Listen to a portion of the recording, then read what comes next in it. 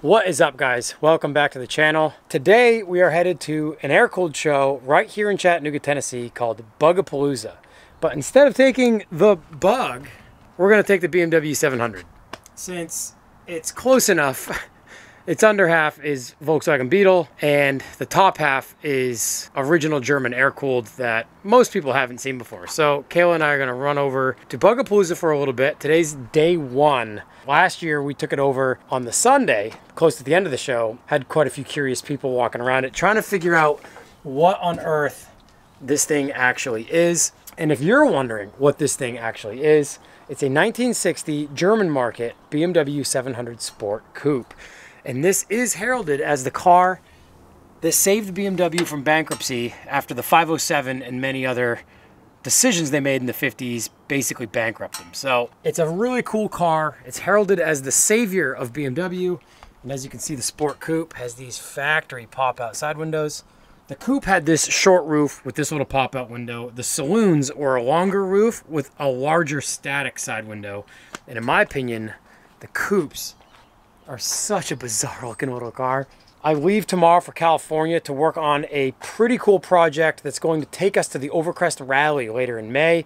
So this upcoming week, the next few episodes are going to be kind of crazy, for me at least, because it's going to be a lot of work. But since it's the day before I leave, we decided to get an episode up for today. I'm editing this from the airport and from the plane. We're not taking the Beetle. Since the giveaway's done, going to announce that very soon as to who's winning that car.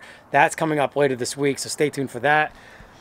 Let's go take this thing for a sunny South Tennessee drive.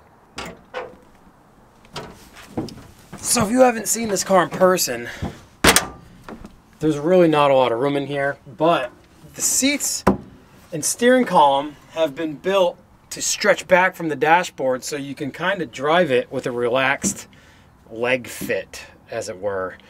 The pedal cluster for the Beetle pan is right under the dashboard, so if you didn't want to be basically sitting Indian style driving this car, we built a custom steering column to stretch back, and the seats are now where the back seats, or the front seats are now where the back seats used to be.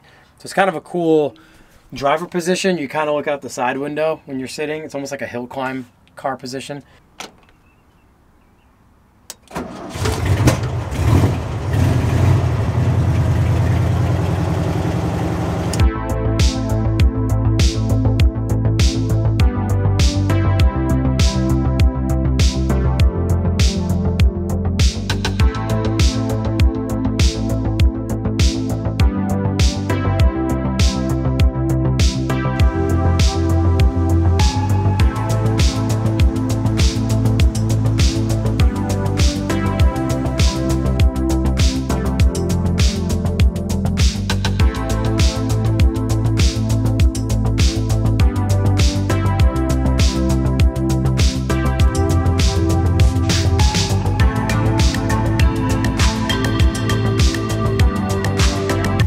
He's a little lower than me.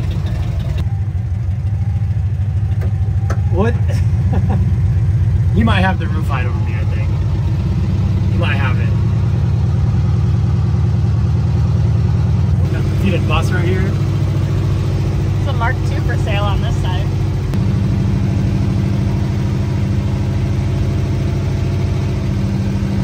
It's a beautiful day though, so there's a ton of stuff here.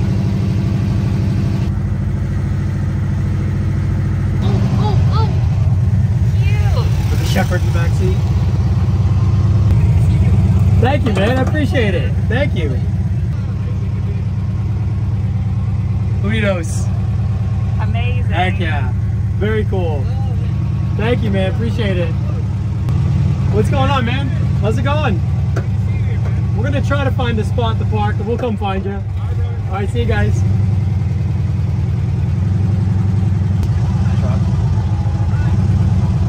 What's up, man? How are you? Good, how are you? I got to talk to you about Volkswagen starters. You had to change the starter on the pan for that auto unit. Yeah, an automatic starter would work without a push. Automatic transmission starter. Yeah, I heard. Every time. Yeah. Every time. Same thing. Might swap it out. Yeah. Yeah, man. It starts better than the manual starters though too. You don't have that hot start relay issue. I've never had a problem. All of mine have got automatic transmission. And you don't need the pushing either, right? Exactly. Yeah, that's what I thought. I've got an automatic starter in that fastback, but I need it. You're going to need it. an automatic. And it's still readily available, just like the regular. Yeah, that's good. Yeah. Good to see you, We'll dude. catch up with you.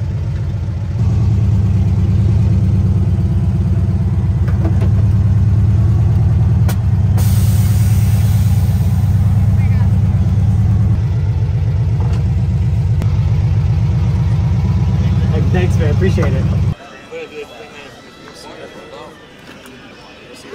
No, they're pretty rare. Pretty hard to find. Yeah, yeah. I think you could drive this thing, big man. Oh, you fold your ass. I've had a friend who's 7 foot sit in that car before. Oh wow, really? Yeah. I love like. All right, so we're here at Bugapalüza. Just got parked. There's a lot going on, so we're gonna walk around, show you guys some of my favorite stuff here, some of the rare stuff, and rust stuff.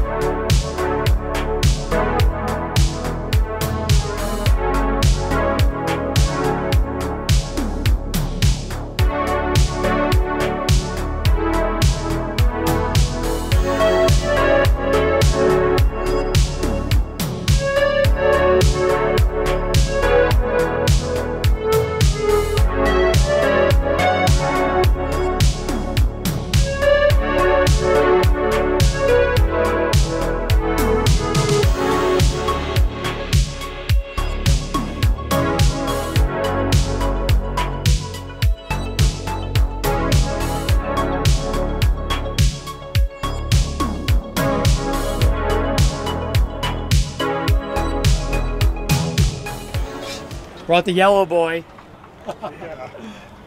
Well, you driving, buddy? I haven't seen this since last year, Bugapalüza. You never, I've never seen you cruising around in this thing. I don't get out in a whole lot. No. That's the truth. I got a trail of oil going up my road. From Sam? Yeah. It's all right. I got a trail of oil going up my driveway.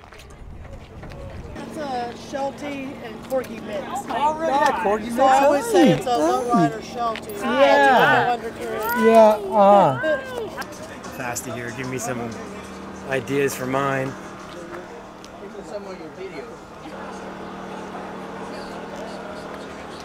Yeah, get me motivated about my fastback. Fastbacks just look so good on the ground. Yes, they do.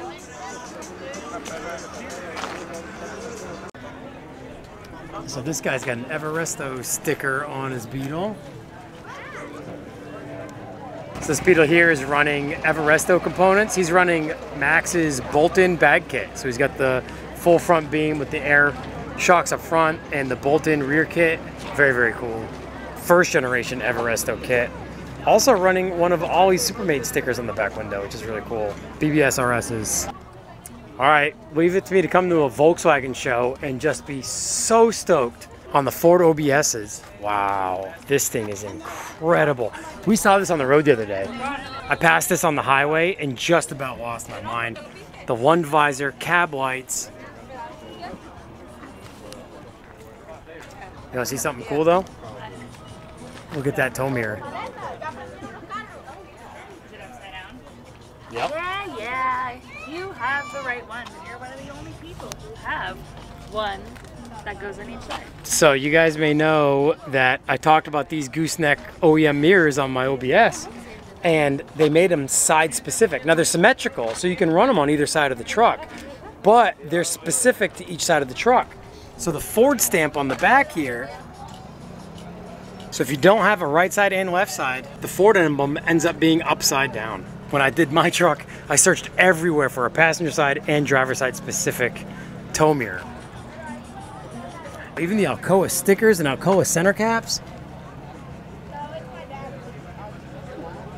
Never ever was into 993s. But the fact that it's the last air-cooled Porsches they made is so cool.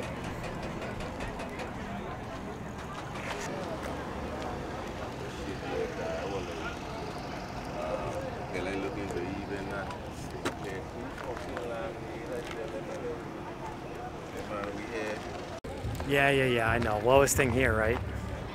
It wins. I mean, I get it.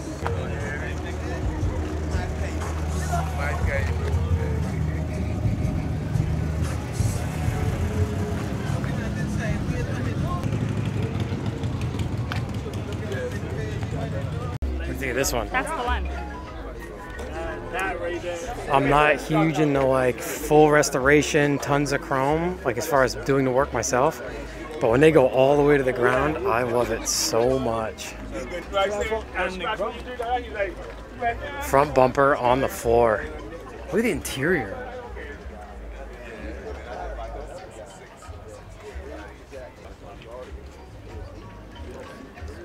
That blue steering wheel is it though. The tubs. The custom seat rails to match the tubs. And door work.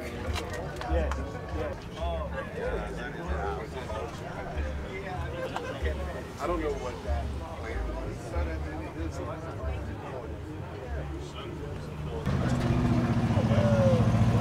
The seller of Claire Johnson for $100,000.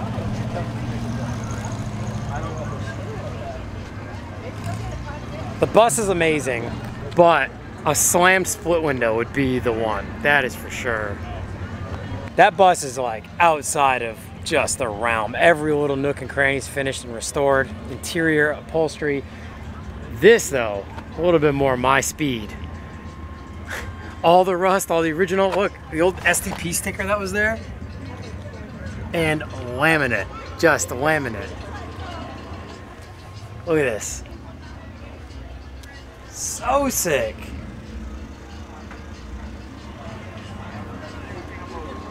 Not as low as the finished one, but definitely more my style. What do you think? Shiny chrome and paint, or the way you find it? The way you find it. Yeah. Another slammed fast back here. Some Porsche wheels. Man, you know, I haven't forgotten about mine, guys. Haven't forgotten about it. The pop-out side windows. So cool.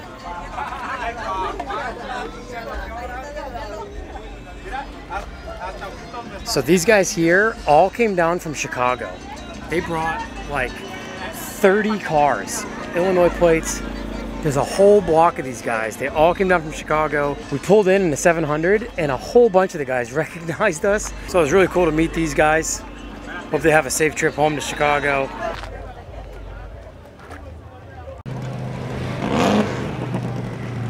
I'm realizing I'm basically just showing you guys all the slammed vehicles here because, as you could probably already imagine, that's definitely more my wheelhouse. Definitely that modern style. Semaphores too. Really cool, it's got semaphores. All right, so we're leaving Bugapalüza. This was kind of a last second thing to bring this out, but also a last second thing to make an episode out of it. Getting on a plane at 6:30 in the morning and didn't really know what to do for Sunday's episode. So Kayla and I decided to just pile in this thing. Oh yeah, that's the Lada 2101. Very cool. So I talked with the owner of that car at a local like car meet that goes on once a month here. And he's from Germany and he imported that. He owned that car in East Germany. He brought it over when he moved here and he's done a bunch of work to it here. So that thing's pretty cool. Makes me miss my Lada. But we had a great day here. We both got sunburned. And you know what's really crazy is realizing that the channel's become kind of an air-cooled channel. And there's a lot of people here in like, you know, an older generation than me that watch the channel. So if you saw us at Bugapalüza and you came up and said hi, we really appreciate it. Like it's kind of crazy to have people a generation or two older than me watching the YouTube channel.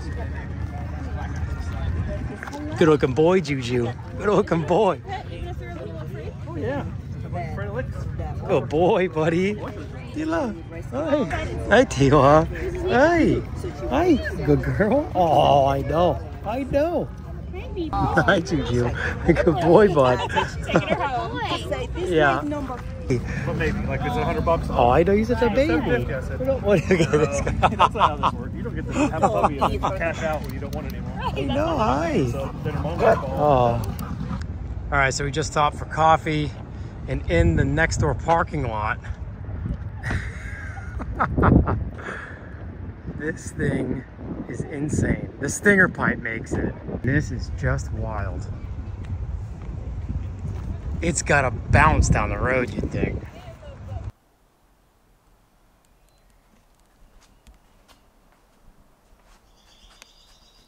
All right, guys, well, we're back and we're tucked in, totally tucked in. That was our time at Bugapalüza 2024 here in Chattanooga, Tennessee. It's always fun having the BMW 700, and it'll equally be as fun having the Auto Union 1000 SP at air-cooled Volkswagen shows, since they're now powered by air-cooled Volkswagens. But if I saw you guys at the show, thank you so much for coming up and saying hi. It's really kind of crazy, as I mentioned before, to meet a lot of you through this avenue, through YouTube, because of the air-cooled stuff. But it's not all I'm into, so if you're here for the long haul, you're gonna see a lot of other weird stuff, not just air-cooled cars. I've always been into them, and I'm definitely in that weird groove right now. But I appreciate all of you guys. I've got so much packing left to do. It's like 7:30 p.m. now, and I have to edit this video from the plane, from the airport. So if you're seeing this and it's Sunday, April 14th, I somehow pulled it off. I can't wait to share with you guys why I'm going to California and what car we're building. But stay tuned for the next episode. I'm going to tell you guys all about what we're building out there for the Overcrest Rally in Utah in May.